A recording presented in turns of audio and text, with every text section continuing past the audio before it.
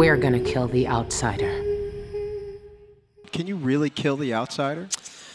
Well, first of all, in the games, we never force you to kill anyone. There's always an alternate resolution in the Dishonored games. Dowd and Billy Lurk are both people who have a great sense of remorse for what they've done. They've reflected on their actions as assassins, and they've asked themselves, have I made the world a better place, or have I made the world a worse place? And Billy is different, and she says, what can I do about that? I'm going to actually do something about that. You up for one last job, Billy?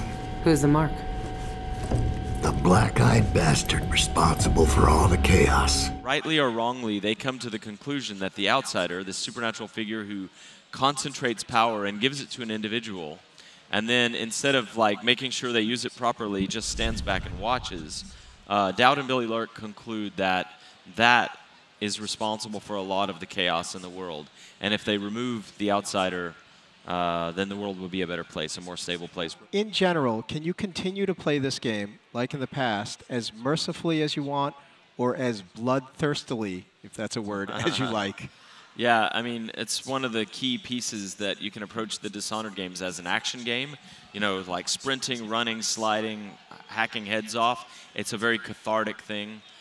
You behave in the game in a way that you never would in the real world, and it's just an action explosion.